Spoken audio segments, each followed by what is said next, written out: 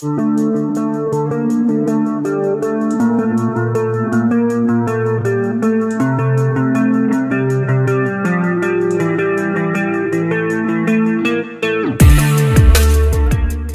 Carpenter and Lucas Rocha kicked off UFC Vegas 98 in a flyweight scrap, on a night where the UFC's smallest weight class was poised for big things. Earlier in the day, the promotion had announced that RIZIN FF champ Kai Asakura, recently signed by the company, would get a title shot in his debut at UFC 310 opposite champ Alexandre Pantoja. Asakura's countryman Tatsuro Taira, an undefeated flyweight, headlined the UFC Vegas 98 card against Brandon Royval, meanwhile.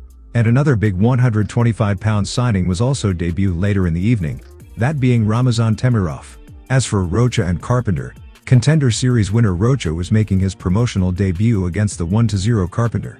In Saturday's Carpenter vs. Rocha, the opening round got underway and Rocha was already landing his right hand. He was letting it go early with combinations going to the body as well. He had Carpenter respond with a right of his own and a lead uppercut. Carpenter slowed it down in an action-packed striking fight with a nicely timed double leg. Carpenter would pass to half guard and before that cut Rocha above the eye with an elbow. Rocha was flat on his back, but letting Carpenter advance, and was stuck there. Eventually, Rocha worked to his knees but Carpenter adjusted and went right back into half guard. Carpenter was busy enough causing another cut under the opposite eye. Rocha was never able to get back to his feet.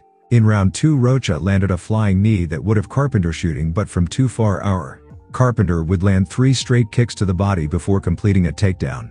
Rocha attempted to spring back up but Carpenter jumped on the back with the body triangle in. Carpenter would get the rear naked choke fully locked in and although Rocha would defend he eventually went to sleep.